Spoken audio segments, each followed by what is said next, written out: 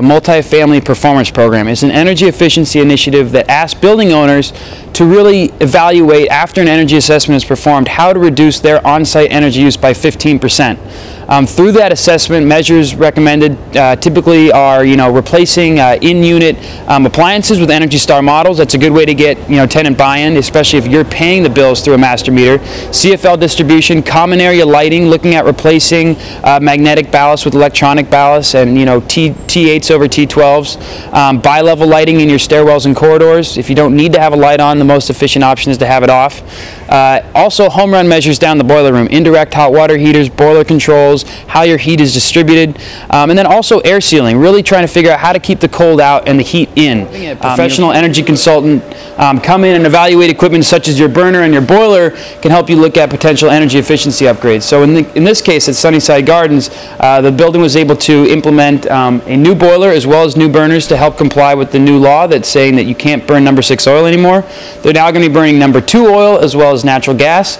They've put in very efficient equipment. They're going to see energy savings, so dollar savings on the equipment side, as well as now the ability to burn a cleaner fuel with number 2 and natural gas. So with NYSERDA, our multifamily program, we ask that all participating buildings, in order to receive our incentive dollars, try to reduce their total annual energy cost by 15%. Typically, the way that we see buildings achieve that is really looking at 1 or 2 home run measures that usually take place down here in a boiler room.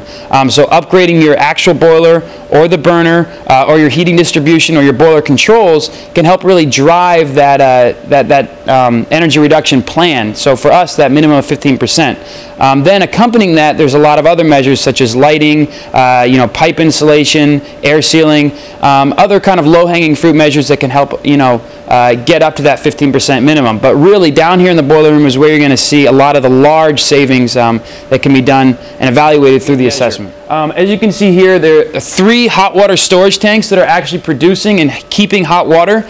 Now during the summer, you don't have to crank up the big boiler in order to create domestic hot water for showers and baths. It's just done by these little guys that are able to save a lot of energy in the process. Another really good measure is how you actually control your boiler heat distribution as well as hot water production. So, in this building, they examined their boiler controls. What are the nighttime setbacks?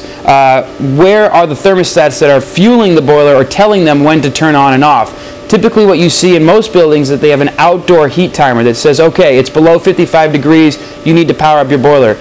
But if you actually have sensors inside the apartments telling you that the buildings or the apartments are already warm, there's no need to create the boiler, then that can be a really good energy efficiency investment. Legislation such as here in New York City, where number 6 heating oil is being phased out, that energy assessment will address compliance. How will you be able to change or upgrade your boilers to not only comply with the law, but to also make sure they're as energy efficient as possible? So the roadmap or the assessment can really address many different issues besides just measures you can do tomorrow, but also what sort of measures you can do much further down the road.